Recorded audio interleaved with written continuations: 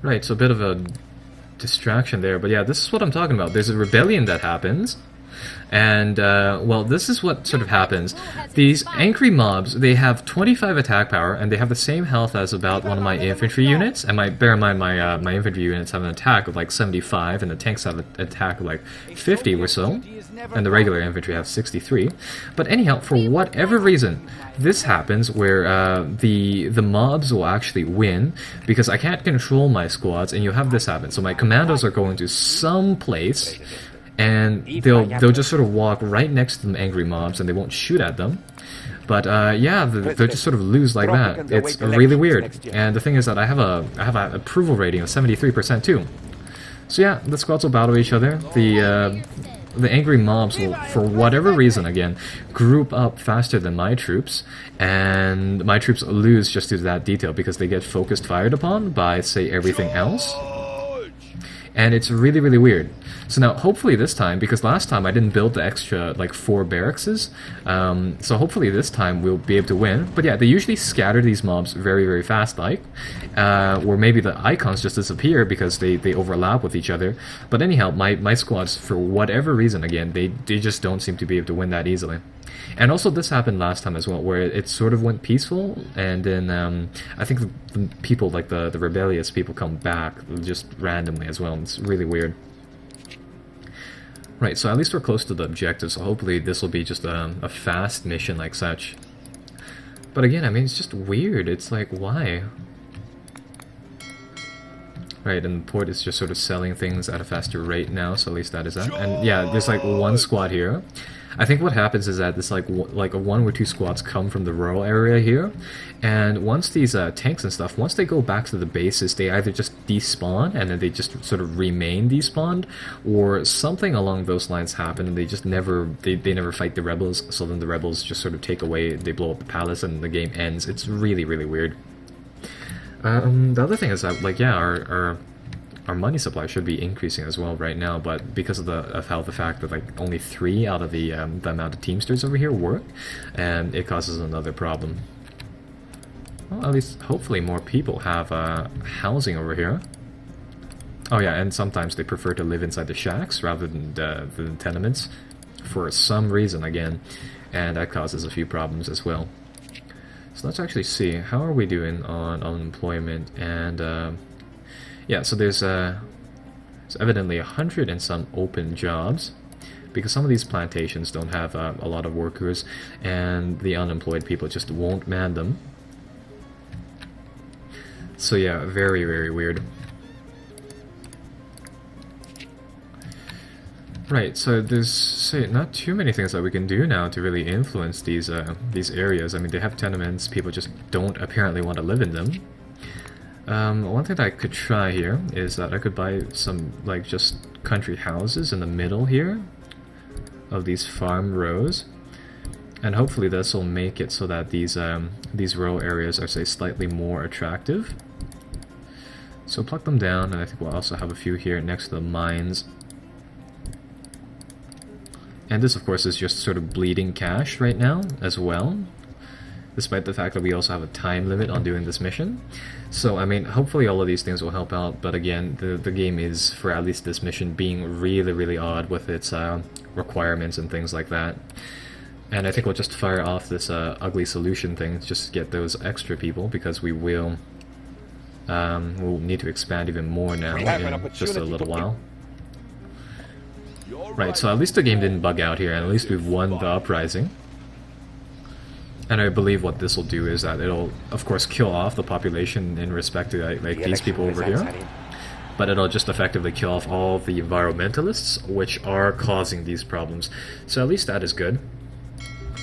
And work will just sort of get back to normal. And currently, I hope these Teamsters actually do their jobs now, and hopefully they'll just sort of export things faster here. Yeah, so again, there's like these big deposits of things that are just not being moved, and the Teamsters want to prioritize moving, say, like the crops over here, rather than those. Right, so now we have some cash once more, so let's build a few apartment buildings for the people over here.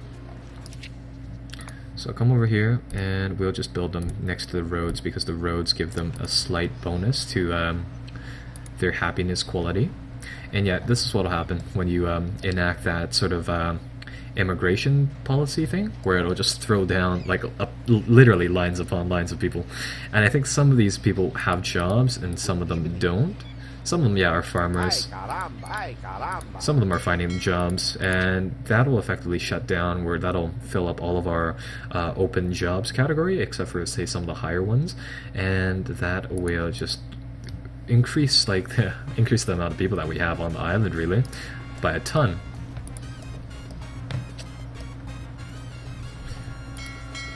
Right, so at this stage, hopefully more of the manufactured goods will come down to this dock and then be shipped off. Right, because I check once again, the high priority goods like the steel mill stuff and the caskets of rum will be just sort of sitting by. And I'm sure the rum or the cigarette factory also has a big backlog here of just, again, stuff sitting out in the middle of nowhere.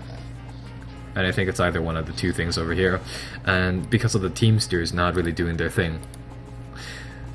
So I think, I don't really know. I don't even know at this point. Maybe we just need more Teamsters? Is that really the solution to here?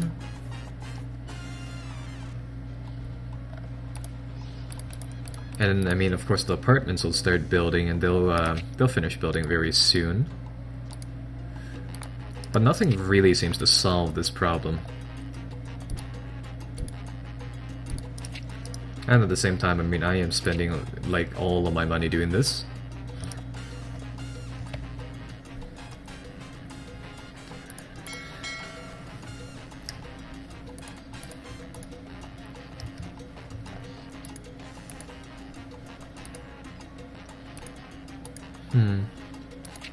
Let's check how many homeless people are there. There's about 100 of each.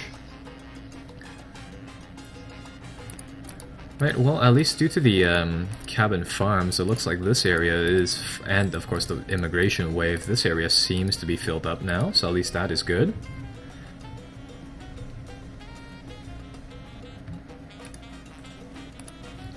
Right, so at least all of the jobs that people can work at are taken. And our research is going fine, so at least we're on time to complete the mission. But again, there's just this huge backlog of stuff here. It's really, really weird. So at least I think that'll fire off. Oh boy, I just found myself in a very the Politburo had... And yeah, we can do a few of these easy missions, which will just send us college graduates, which we can of course assign to research, which makes it slightly helpful. But I think for this wave of these college graduates, I'm actually going to build a power plant right now, so we can build, say, a hospital and some other stuff. So we'll do that right away, and we'll get those going. So yeah, that'll be that, and as you can see, our exports are increasing by an absolute ton right now, but nonetheless, still, there's this problem of shipping. Presidente. Yeah, so there we go. Now we can build a nuclear program. And I'm just going to try to do that as fast as we can. So it's going to use a it's going to use a power plant anyway. So that'll be built up, and we'll get that going next. And that'll of course finish that objective, which will be really rather nice, seeing as how it'll get us out of this scenario. And I mean, I have to future-proof our island here as well. So I think I'll build another apartment. And yeah, more protesters. Let's see what they want. According to my calculations, they want a lighthouse, so that's not bad. We can do that easily. And the lighthouse just gives you more trade deals. I think we've seen this once before, but it's quite honestly not worth its price. I mean, but I guess it'll sort of finish off that objective, so we'll build it. Mr. President. And we just built it, so now it should disappear. There we go. Right, so power plant's up. That'll get some guy to work in it, and eventually it'll produce electricity. And as soon as this boatload of crap just gets sold, we can cash in on 50 more grand, which we can spend on, of course, more things. Yeah, so it kind of sucks though, because this whole apartment craze and the amount of people that we just sort of had to sustain in such a short amount of time really crowds out the island over here with just these ugly apartment buildings here. Right, so that'll be that, and then now, of course, we can build a nuclear program, and we'll just put that in some, I think we'll put that right here, I guess. And once that is done, I think that'll just sort of finish up this nuclear program thing. Right, so power should be turned on as soon as... My career as a weatherman. Oh. Great, tornadoes.